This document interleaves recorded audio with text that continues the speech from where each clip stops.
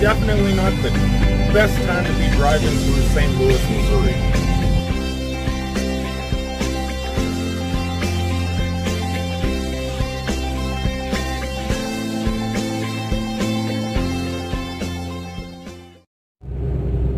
But it's not only St. Louis, Missouri that has this traffic. Out here in the middle of nowhere, Tennessee, en route to Nashville, you're sitting in traffic.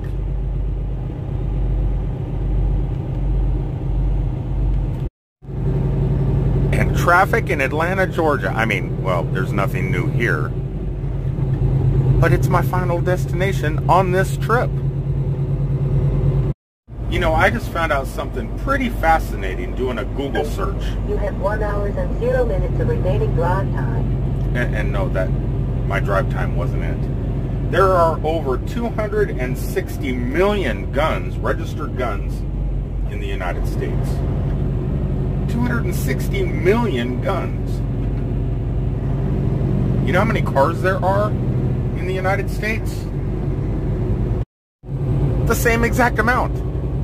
263 million cars. That's odd, isn't it? The same amount of guns and weapons in the United States equals the same amount of cars. I don't know what that means, but I found it fascinating.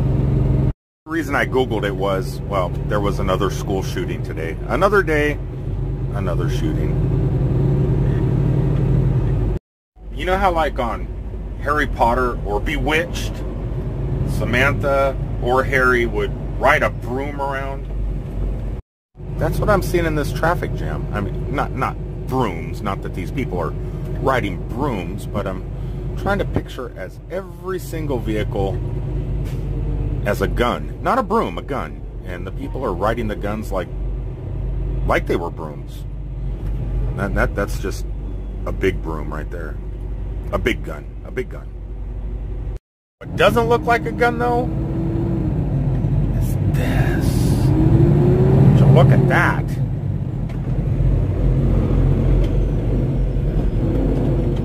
The Chucky car. Hi, I'm Chucky. Wanna play? Look, Chucky's even in the window. Well, I finally made it out of traffic to an undisclosed location in Stone Mountain, Georgia. I can't show you the building, but it's right there. I would take you guys outside today. It's not going to be an outside vlog at the moment. I mean, it's pretty nice outside. It's like 60 degrees, but it is extremely windy. My truck is walking right now, and if I took you guys outside, all you would get is that bombardment of terrible noise across the microphone. And I know you guys can't really tell that it's windy. I mean, you can't really see the wind. I mean, the water tower isn't bowing right or left. You're just going to have to take my word for it. I am picking up a very top secret, I mean, something I have to keep top secret, because once this stuff is in my trailer, I could pull out here onto the roadways and get about 5 miles down the road, and some people with guns, the stuff that started this whole conversation today, could pull me over, blow me away, and take the product that I'm going to have in the trailer. Those high dollar loads. And sometimes you can't really specify what you're hauling. I mean, if I'm hauling milk or eggs or pillows for Walmart or something like that, not a big deal.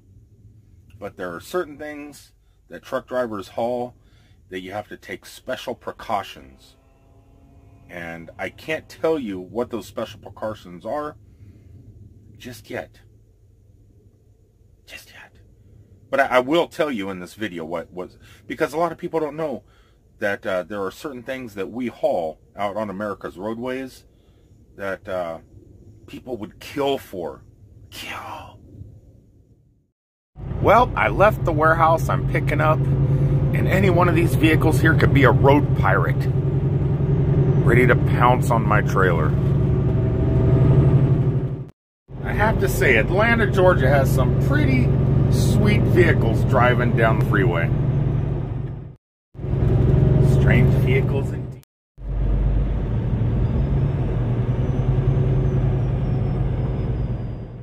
I have made it more than 250 miles away from where I just picked up.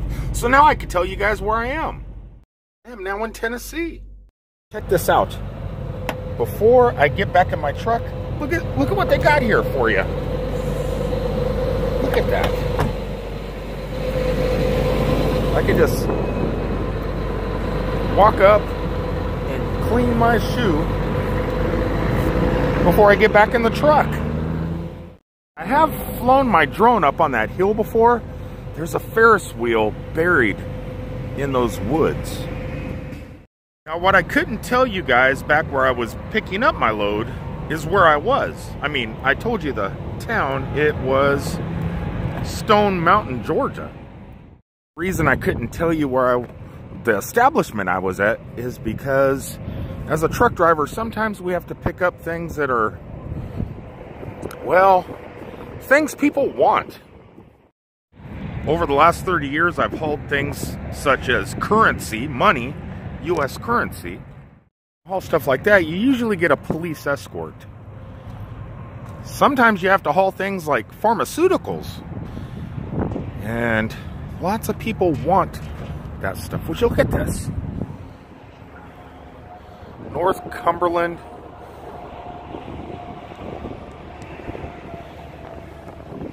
Kind of cool. Looks like I got a little cell tower road up here. But I know if I went up there, it would head up to that Ferris wheel that's in the woods over there. Look at this place. That's one of the few islands that is going. What? What? What? What? Oh, shush. Anyway, so yeah, sometimes you'll have high dollar pharmaceutical loads and the companies make it to where you are not allowed to stop within the first 250 miles of your pickup. And the reason for that being is, well, a lot of cars can't go 250 miles on a tank of gas.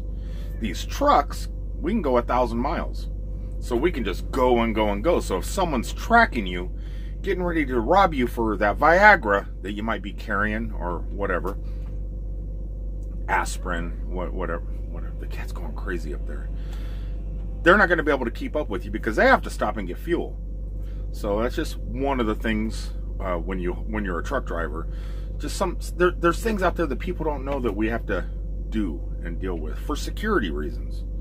But then once you get past that 250 mile mark, you could stop, get your coffee, go to the bathroom, and do a quick little walk around. And that's what I just did. All right, everybody, I'm going to go ahead and sign off. I got to travel and get on up to Ohio.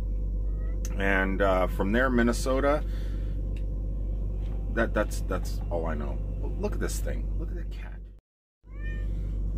No, I was going to show them you playing with the Weeping Angel. Yeah. Cats. Pets. I'm going to do a whole video on pets in trucks because it's something I'm not used to. There are a lot... Head northwest on Luther Cyber Lane. A lot of things I was not prepared for when I got this thing. No. Yeah, I wasn't prepared for you. All right, everybody. Until the next one, I love you all. Peace out, everybody.